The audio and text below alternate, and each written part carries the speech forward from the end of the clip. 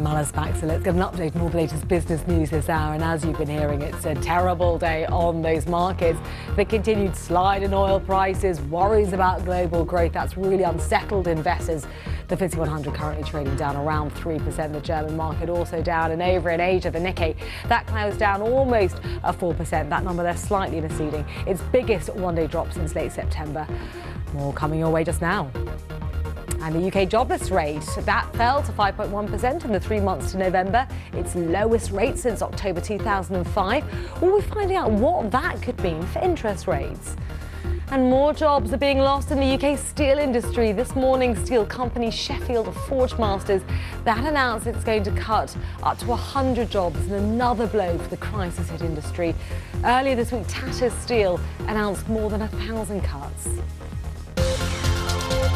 So, stock markets worldwide have tumbled, with investors unsettled by the continued slide in oil prices and fears about the impact on global growth, with the world's second largest economy, China, still showing signs of slowing. Well, all the major European indices, they've been down and continue to trade down, all around roughly minus 3%. A trend continued from falls that we saw overnight in Asia. And over on Wall Street, stocks have joined the rout there, falling nearly 2% at the open. On Tuesday, early gains there were erased by the tumble in US crude. Well, Nella Torfik is on the floor of the New York Stock Exchange for us, and she's gauging trader sentiment. One trader next to me called it a bloodbath. So a lot of unease here on the floor about, again, oil prices dragging the markets down.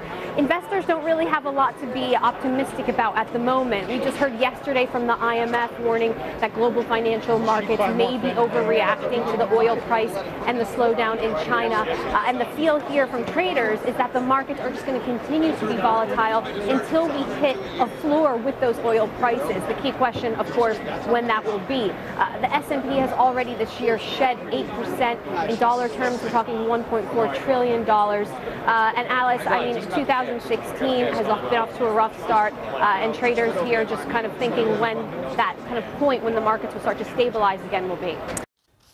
Now, we've had another snapshot today of the state of the economy this morning, and it is, on the whole, good news. The jobless rate fell to 5.1%. That's its lowest level in almost a decade. It was at this level in October of 2005, so crucially before the financial crisis.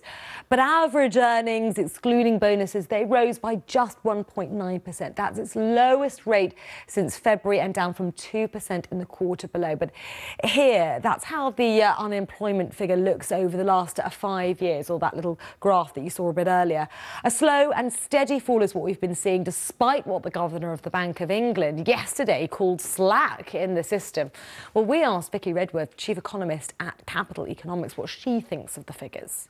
It was a real mixed bag today. We had very good news on the activity side of things, with unemployment coming down further, employment growth still very strong, the number of people claiming unemployment benefit dropping.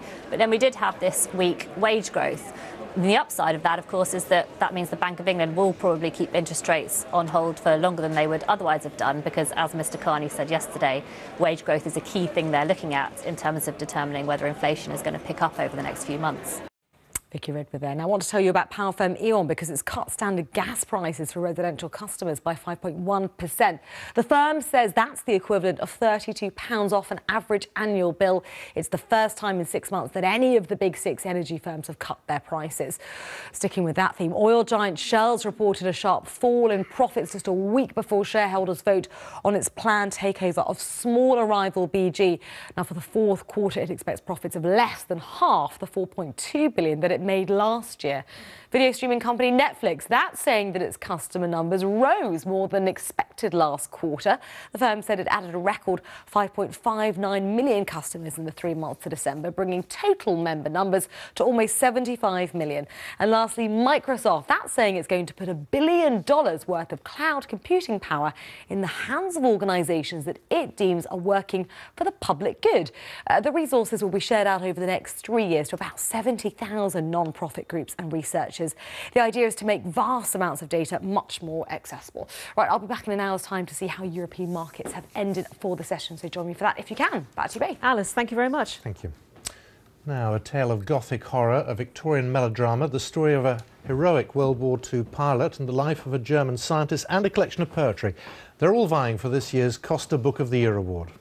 In a special series of Meet the Author, Nick Hyam's been talking to the writers in line for the prize. Today he's with the poet Don Patterson to discuss his collection, 40 Sonnets.